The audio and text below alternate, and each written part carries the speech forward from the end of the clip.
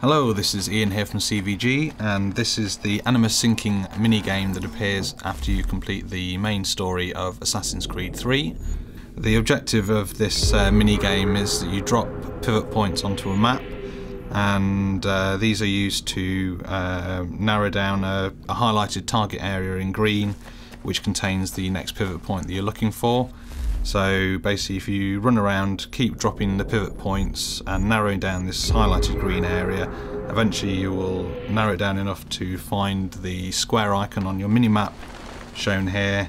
to collect the next pivot point, which also unlocks cheats that can be used in the game.